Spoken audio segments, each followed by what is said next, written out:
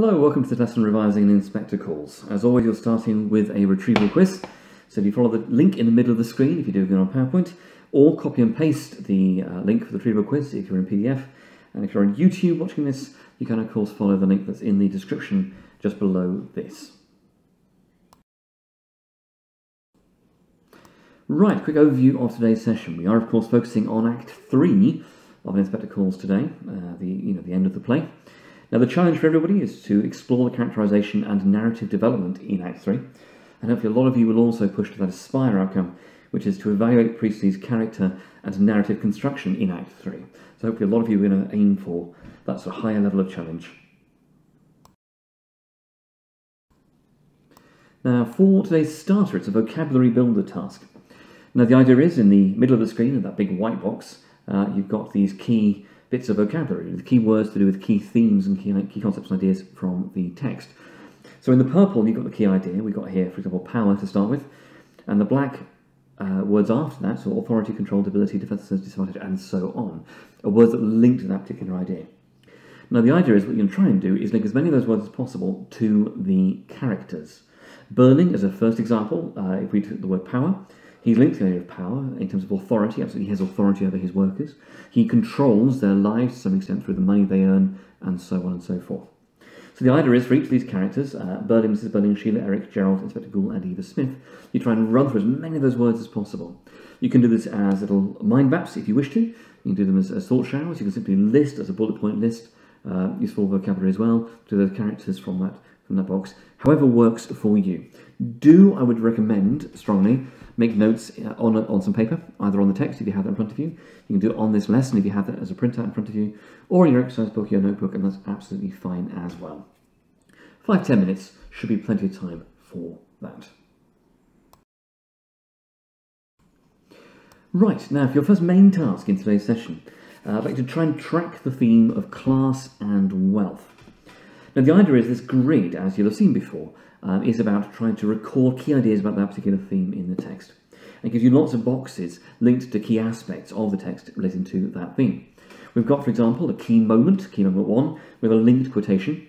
There's a key moment 2 at the bottom of the screen as well with a linked quotation. There's a box for relevant characters, a box for images and symbols, a box for links and changes to how that theme comes across, and of course a big green box for the view given overall. So in summary, across the whole text, what's the impression given of that theme?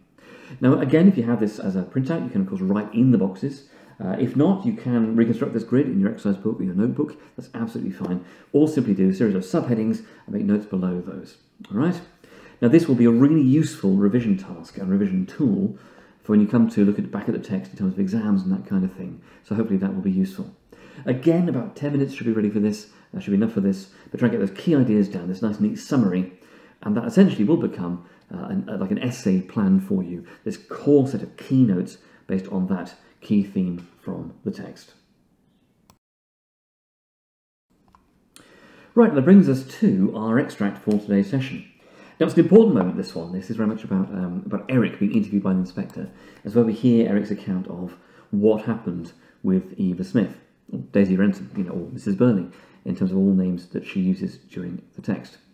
As previously, the white box is the actual extract, the yellow box is a series of prompts, things you want to think about in relation to the extract, narrative, character, vocabulary, imagery, linking, context, and themes.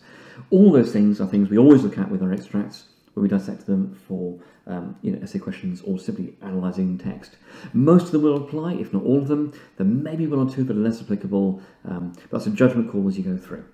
I would very strongly recommend that if you have the text in front of you, you write all over it, give yourself loads of notes to try and work through and show your thinking. If you don't have the actual text in front of you, you can simply annotate this extract if you have a printout of the lesson. If you don't have the extract in front of you and the lesson in front of you, you can of course simply make notes, just bullet point notes, absolutely fine in your exercise book or your notebook, but do make sure you put a subheading on it or a heading on it so you can really clearly see what this is when you did it, and so on and so forth. Have a work through, and when you've had a chance to do that, press play, and I'll run through a few key ideas that you may want to consider or to have considered. Right, let's start with narrative. What's happening in the extract? Why is this most significant in the text as a whole? Well, it's Eric's account of what happened with Eva Smith. Now, this follows on from a long line, a whole sequence of every single character being interviewed by the inspector in terms of their key actions towards Eva Smith, starting with Burling, then of course with Sheila, with Gerald, with Mrs. Burling, and then with Eric. So it's that last person in this great big chain of interviews. Of course, narratively it's important because it's this inverted narrative in terms of Mrs. Burling and Eric being interviewed. Mrs. Burling actually met Eva last out of the family, but she's interviewed before Eric. So that we get that sense of dramatic irony building up, and then the emphasis lies on Eric in terms of that final dramatic impact of him being interviewed. It's also significant because it shows again the treatment of Eva by Eric, and what it shows is this string of actions towards Eva and how those things impact on her as a character, and on our understanding of how these working class people are exploited, dominated, victimised even by the middle class, people such as, of course, the Burlings and the Crofts. In terms of character then, what impression is given of the character here? How is it given? Does the moment change them and how we view them? Well, of course, what this moment is all about is our impression of Eric. Now, we already know a lot about Eric in the text. We know that he's got a drinking problem, for example. We know that there's these little slips about, his thoughts about women and how he understands women and experiences he's had and so on. But this is the point that really comes into very, very sharp focus. So when Eric says, for example, that he insisted, it seems, he's not very clear about it, we get the sense of Eric not just drinking too much, but drinking so much that he doesn't fully remember the things he did. And that's quite a severe, quite a heavy level of alcohol use. But also the way he behaves towards Eva. She told me she didn't want me to go in, but that's it when a chap easily turns nasty, and I threatened to make a row. So we also learned that Eric is quite used to going out, or at least has gone out, gotten drunk enough that he becomes assertive, potentially even aggressive. There's this horrific moment where we learn also that Eric says, and that's when it happened, and I didn't even remember, that's a hellish thing, oh my God, how stupid it all is. Now, that's the moment at which we know, of course, that Eva Smith didn't want Eric to go into her room, her apartment with her. He insisted, he forced his way in, put her in a situation where she couldn't refuse, and that's when it happened. And however much he may try and euphemize it with the and it happened, he can't disguise the fact that what we assume to have happened is that he raped her. She was not willing, he forced himself upon her, or he's forced the situation, there we go. And he can't even bring himself to say what he did. He has to euphemize it. That's when it happened. I don't even remember. There's also these things about Eric in terms of how seriously he takes what he did. He can't bring himself to say it. That shows a sense of shame, or at least an acknowledgement of the fact that it's an awful thing. But then there's also this idea, I don't even remember, that's the hellish thing. Well, it's all very well, Eric, complaining about the fact that you don't remember it. I mean, that is awful, of course. But presumably more awful for the person who endured what you put them through. And then also this idea of how stupid it all is. And when we think of how horrific what he's strongly implying he did was, to describe it as stupid seems to really downplay the severity of it. There's also, as we move through it, the impression of Eric as well. Having gone through this experience and knowingly, it seems, having raped someone, Eric then goes through it again. He had to see her again in the palace bar. More drinks. Yes, though that time wasn't so bad. So this is not someone who learns from their experiences. He does the same thing again and again and again, it seems. You took her home again. Yes. And so we talked a bit. Now, again, they have sex. It says, you made love again. Yes. But Eric also is very, very careful to point out that he wasn't in love with her or anything. He almost seems to feel that this is a defence on his part. That because he wasn't in love with her, that makes it somehow more acceptable. But he does also defend himself by saying that I liked her. But I liked her. She was pretty and a good sport. And this idea of, a good logic for, having sex with someone is that she was pretty and a good sport as a defence. And again, this real lack of understanding of the severity, the seriousness of what he has done. So our view of Eric really does change here. We know that he's immature. We know that he drinks too much. And yet also, there's a complete mismatch between the severity of his actions and the seriousness with which he takes them. Real mismatch there. Right, vocabulary-wise, which words help us to infer? Which choices can we view as significant? Well, there's a load of ones here that are quite relevant. This idea of, that's when it happened. It is important. The fact that he euphemizes what he did. The hellish thing. God, in terms of hellish and God. this mild blasphemy that he's using. Stupid is a very odd word choice as well. How stupid it all is, rather than how awful, how hideous his actions were. But then also when we move down, things like, for example, a good sport. Sport is an interesting word, because sport suggests that it was fun. It was just a bit of fun. It was playful. It's not serious. And it suggests a degree of mutual involvement, which doesn't match this kind of exploitative tone of the relationship between them. Eva Smith is someone who's been exploited by every member of the Burling family in some way, shape or form. And Eric, in some ways, is the worst of them. Burling takes away her job, Burling takes away, her ability to fend for herself, but she finds another job. Sheila takes away her ability to be a worker. Gerald takes away her ability to fend for herself, her independence. Mrs. Burling takes away her right to sympathy. But Eric takes away her right to her own body, her right to say no. And there's nobody else in the play, really, that does that. She is still, to some extent, in control of her, access to her own body, to herself. And yet Eric takes that away. And sport just completely downplays that. In terms of imagery then, any kind of metaphors or similes, not massively, no. Beyond kind of the vocabulary and some of these things. We could view alcohol as a motif in the text, the idea of that corruptive influence of the older generation, like Mr. Burling, going through it, but also alcohol being a symbol of wider corruption in society, a lack of morality, that kind of thing. In terms of linking, how to connect to earlier points in the text. Well, there were those hints in Act 1 when they talk about women, when they talk about clothing, for example, and Burling has those views about clothing being a symbol of a woman's self-respect, etc., etc., etc. And then Eric says, yes, I remember, and then stops himself, and that's a key moment there as well. Eric's alcoholism as well, his drinking at the start of the play. Now, this does perhaps cast a slightly different light on his drinking problem. We know he's got an alcohol problem, when he meets Eva Smith and when he does what he does. And at the same time, when we also learn about the fact that he knows, that Eva was pregnant. He knows that he offered to marry her, it seems, and yet was turned down flat. Had access to her cut off, and possibly it colours the idea that in terms of his behaviour that he was drinking to forget. He's drinking as a release on some level. It's possible. So it does also link to that as well.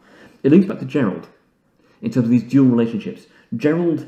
In some ways, it is an equally exploitative relationship, although with Gerald it's an emotional exploitation as well as a physical one as well, as that sense of dependency. With Eric and with Eva, later on in the relationship there's a degree of choice, and more a sense of a natural relationship in some ways than there was with Gerald. So it links to that as well. And of course it links very, very closely back to Mrs. Burling and her refusal to help Eva Smith. Context. How does the extract link back to the time when the text was written, and does our current context influence how we read it?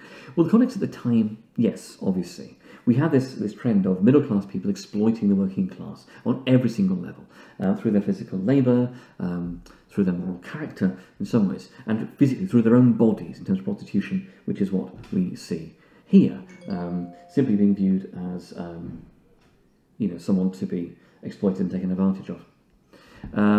There's also, in terms of the extract, this double standard between the genders, that men are viewed as, having every right to exploit women, and women are not given the same sort of leniency in terms of their sexual behaviour, and so on. And from a modern point of view, this idea of this post-Me Too movement kind of idea, that we're much more aware, much more conscious of those double standards, and people's right to define what happens to their own bodies, and the right to choose. So actually, from a modern perspective, Eric's actions are even more severe in some ways than they would have been seen as at the time. Themes, you'll be looking at ideas about gender, for example, social class, morality is a key one, action and consequence, for example, responsibility and the accepting of responsibility, generational differences, all those sorts of things. And in terms of that generational thing, you could also look at, for example, the shock that Mrs. Burling and Burling have. But it's more about it being Eric rather than about what happened to the girl. That's kind of where their key focus is. Right, and that brings us to, quite obviously, a character profile based on Eric. Now, for this, it's the same boxes as you have had for previous characters that we've looked at. So there's a box for key relationships, a box for key actions, including the acts in which those actions, occur. Changes during the text. We've got 4 quotation boxes, and the good idea is to spread them across the text, some from early, some from later on, that kind of thing. There's a box there for ambitions, concerns and motivations, a box for positive qualities, because even Eric does have some positive qualities, and negative qualities, obviously, which is quite an easy box to fill in many ways. And of course a box for linked images, symbols and themes as well. Again, this should take sort of 5-10 minutes really at most. Again, as previously, if you have it as a printout, you can write all over the boxes. If you don't, you can simply make notes in your exercise book, and that's absolutely fine as well. But do make sure you put subheadings on to keep it absolutely clear. All right, 5-10 minutes, and go. Right, and let's draw it together another way as well. We've had a look at a character, and this is a chance to draw together the narrative. Now, of course, we've seen this before as well. This is a chance to summarise the events from Act 3 of the text. As previously, we've got boxes for the opening, how does it start, the closing, how does it finish, key events that happen in the act, quotations that link to those key events, box for characters and relevance, obviously Eric, sort of important in that one, images, symbols and themes, settings and significance, and links across the text as well. Now, this should be the same format you've used for your Act 1 and Act 2 summaries, and as previously, of course, you can write all over this if you have that in front of you. If not, then simply make notes, and subheadings absolutely fine as well. I apologise for that sound from my computer that popped up as I said that. So, have a go at summarising Act 3. This should take about 5 minutes really. Should be nice and quick, but a useful summary in terms of tracking what happened in the text and when, and why it's important, that kind of idea. Right, that brings us to our plenary. Just a sort of 10-minute task here. So we've got these 4 statements, which are all perspectives, essentially on the text and what happens in the text and characters. Now, as previously, the idea is that these statements are more or less valid or debatable. The problem is none of them are as simple as a yes or no response. So the idea is you work through each one, you decide what you think, and try and decide why you think that. What are the influences on your perspective? And if you can, link to particular moments in the play, characters, ideas, themes, even quotations, so much the better. So have a read through, try and give yourself some brief responses. You can simply do this in your head if that's useful, or you can write them out as paragraph responses as well, or in sentences as bullet points, however works for you. Mind maps even, great, go for it. Have a quick think, make your notes if applicable, then press play again on the audio, and I'll run through a few ideas you might want to consider. Right, let's start with that first one. All members of the family are equally responsible and need to equally accept their responsibility. Well, the idea of it being a chain of events is this idea of every single person playing their part within this wider structure. Are they equally responsible? Well, the thing is, we do evaluate some of them differently. Burnley, of course, we blame a lot because he started the whole thing and yet can partially defend his actions. Sheila's actions are, of course, less defensible, and yet at the same time, she feels bad about what she did, and her moral soundness throughout the play, for most of it certainly, does help us to forgive her slightly more. When we look at someone like Gerald, for example, although actually in some ways he treated Eva relatively well and allowed her to choose, his lack of acceptance that what he did was wrong, his lack of learning from the experience, and also the dramatic extent to which he influenced her life in terms of taking away her emotional independence and so on, does lead us to blame Gerald slightly more. Eric, for example, although what he did was horrific, actually the fact he learns from the experience, and the fact he tried to make up for it afterwards, and remember that makes him more or less unique among the Burnings, does actually help us to, if not forgive him, then at least to judge him less harshly in some ways. So actually, it all sort of balances out to the point where all of them are responsible, and all of them need to accept the responsibility, and it's because they don't accept the responsibility that the whole thing starts again at the end. Bottom left, the inspector seems to blame Gerald less than the Burnings, despite his failure to fully acknowledge his guilt. Well, the inspector does mention in his closing remarks, before he departs, that that young man Croft, that Gerald at least made her happy for a while. And there is some truth in that. Gerald is sort of the only person out of the entire group of them who did give her some sort of happiness. And yet at the same time, giving her that happiness and then taking away all those things that he had given her, in some ways is a more dramatic fall than any of the others had been. So the inspector does seem to blame Gerald less, but that doesn't mean actually that we forgive him more. That is quite open to discussion and debate. There's a flaw in that. Right, top right. As an audience, we forgive Sheila and Eric more than their parents because they accept blame and feel guilty, even though their actions are least defensible. There is some truth in that, absolutely. Sheila and Eric become figures of, if not moral authority, but at least moral understanding by the end of the text. They accept that what they did was wrong, they accept some sort of blame for that. At the same time, The parents don't, and therefore we blame them more. Even though Berling can defend himself, he fired someone who went on strike. There's a logic to that, even if it's not something we feel in favour of. Mrs. Berling refused to give charitable money to someone who lied to her about her situation. And at that point, again, it is defensible as an action. So, yes, we do sort of accept Sheila and Eric more at the end than their parents. And of course, it's possible to blame the parents as well for Sheila and Eric's actions. After all, they've gained their attitudes, they've gained their behaviour towards people in the working class, partially influenced, of course, they've gained them from their parents on some level. So, yes, to a large extent, we can probably agree with that one. And bottom right, Pretty doesn't intend the audience to know whether Eva Smith was one person or many different people, and it isn't relevant anyway. Is again a valid interpretation of the play in many ways. We end the play uncertain whether Eva Smith was one person or many. That's absolutely true. And yet at every single moment in the play, in each interview, in each encounter, in each account, we sort of have to believe at that point that Eva Smith was that person at that point. And the cumulative impact of that on Eva Smith does partially depend on this being a single character. Again, at the same time, that open question is key in the play to making the audience question our own behaviour and reflect on our own responsibility as an audience. And it isn't relevant anyway. Yeah, to assume that Eva Smith was a single person or to obsess over that is to miss the point that she symbolises the entire working class, all women, and all these victimised people in society.